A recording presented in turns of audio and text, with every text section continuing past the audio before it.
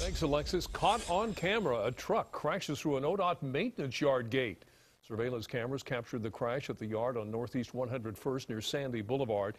It happened late Sunday night. An ODOT employee heard the crash, but when he investigated, the driver drove away. ODOT employees think he may have been planning to steal some equipment from the yard. They're looking for a white Chevy or GMC extended cab pickup, two-wheel drive with no back liner. The witness saw a logo on the driver and passenger doors. If you know who was behind the wheel, please call police.